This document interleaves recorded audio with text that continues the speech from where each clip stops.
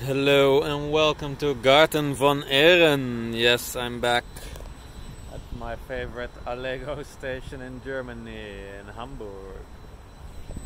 And look at this. It's a bit hard to read the display, but there we go.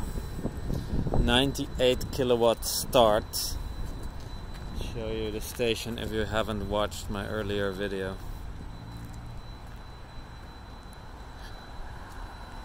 One old-fashioned charger doing CHAdeMO Type 2 and 50 kilowatt CCS, and two HPC chargers, of which the left side can do 80 kilowatts because it has a regular old-fashioned cable, as I like to say, and the white one on the right can do high speed.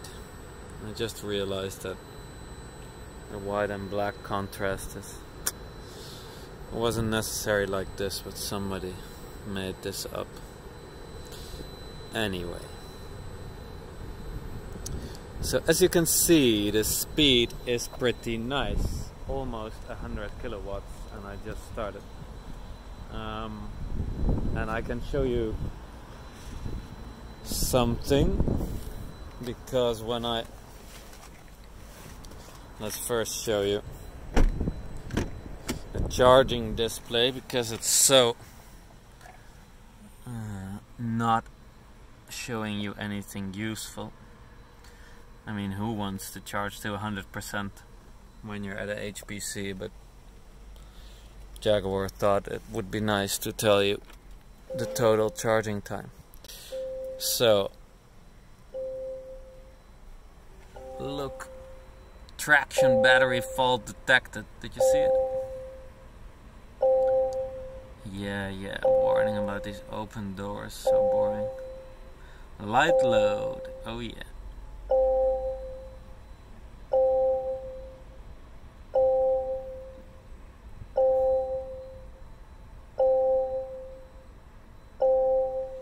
Traction battery fault detected. Anyway, that's because I pulled the plug on a cable in the back, and I did that because the screen isn't working. So the car is powered up. Here there should be the Jaguar logo and the air conditioning and whatever you want. No, not happening.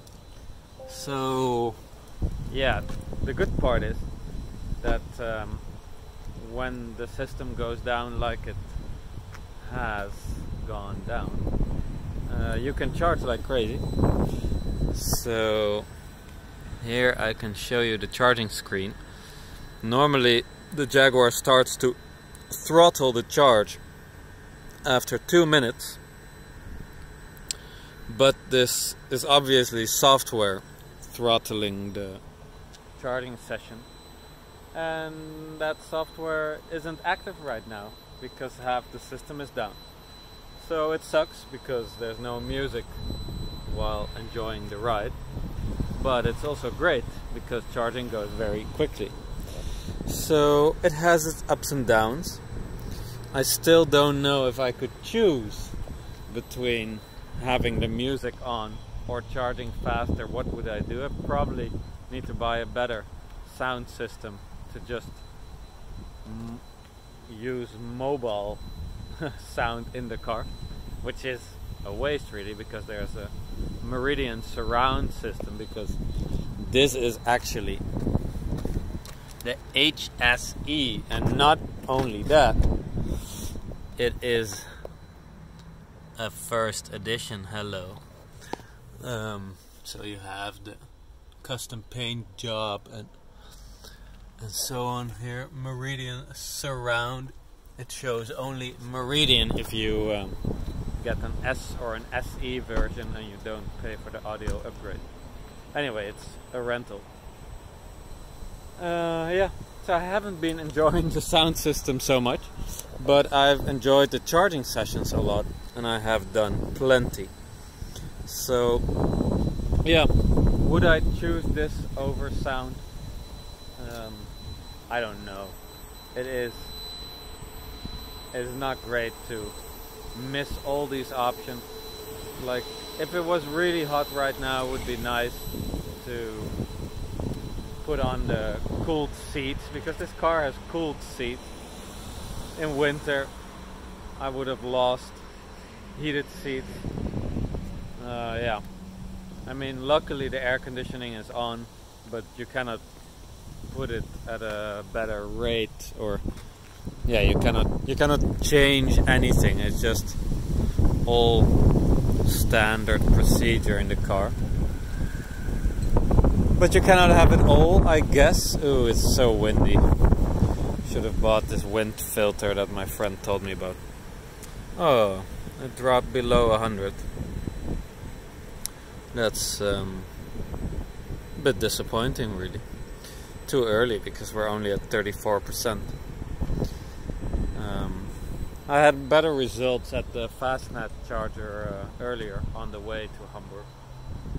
And I'll visit another Fastnet later, so we'll see what the charging does over there. Meanwhile, I wonder, so in the fuse box, I will show you.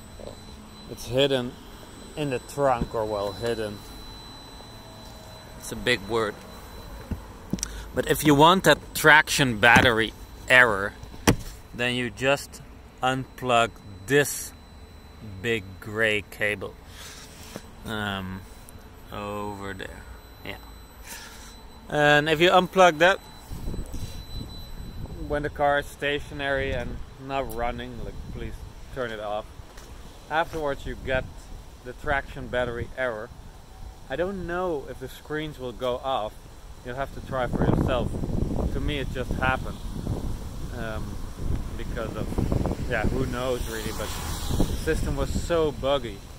I think this is actually a Jaguar that should have been on the road since last year, and it only got a license plate in June through the rental company. I don't know, maybe Jaguar was just looking at the car and then gave it to the rental company. I don't know what happened, but I have the feeling that the software was still on November last year when I got it last week. Then I did a software over-the-air upgrade.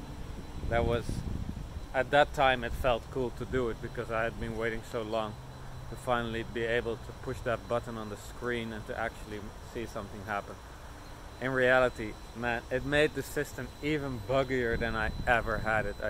I couldn't change regeneration mode anymore. Half the menu would be unusable half the time. Yeah, I don't know what they're doing at the Jaguar Software Center, but I love this car, and the software is just, yeah, I've got no words really. Well, meanwhile, the charging rate is dropping significantly, which is too bad. I would have expected it to stay 100 till 50%. Yeah, I don't know why this isn't working. Maybe it has been. I've been driving really fast. I've been charging really fast. Now I'm here. Maybe the battery is hot. Anyway, I would expect to actually. There's no cooling system found yet, so I don't think that it's really a problem of heat. So here you can see the liquid cooled cable on the right and the old-fashioned one on the left.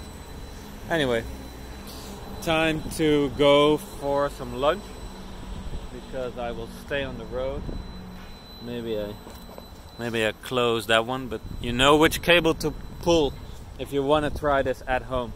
The traction battery error, it goes away after a couple of days. It's no big deal.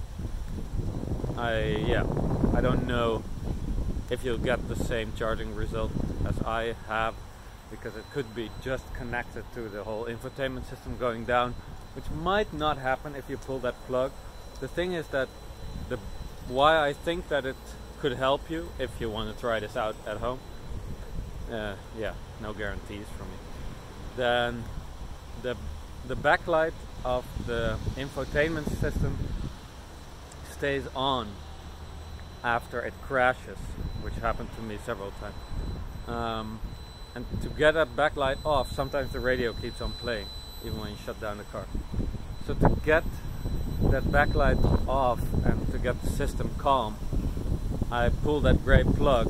You get the traction battery error, and yeah, then you get gray charging, which I noticed because I had been charging so much in winter, and then maybe you've seen my video that I shot in Denmark from 2 months ago. And every time that I had this great charging session, I wondered why it was, and then I suddenly realized that every time the infotainment system went down on me before I got that result. Now that I think of it, I'm pretty sure that I didn't pull that cable back in December. Although, yeah, I have been looking through all the fuse boxes. No, probably it was in December. Still, maybe you've seen my video from December that I shot at the Honda charger in Frankfurt. Back then I had no idea that I had the charging result because of the infotainment system actually bugging out on me.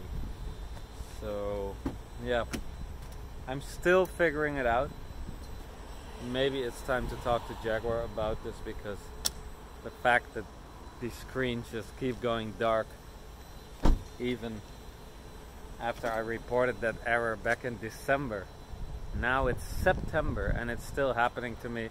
I really feel that this is a car from the bad batch, because like I've had this error before, but not on all the cars, and I feel that it happens a lot when they're older, running on this old software.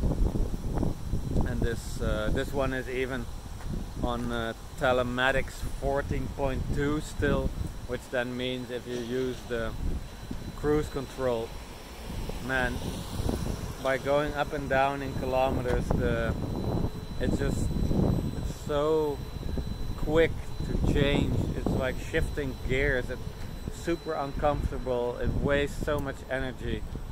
And Jaguar already updated this months ago, but yeah, it's not rolling out to these vehicles. And this one apparently has a license plate since June. So what is going on there? I don't know. I'm gonna go for a snack, and I'll keep you up to date with the charging on my way home.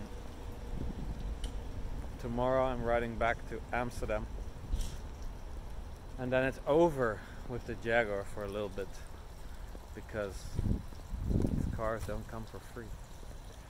Thanks for watching Electric Felix. Here's the Garten von Ehren. I'm gonna try and find out where is their restaurant. I think it might be in the back. Ciao.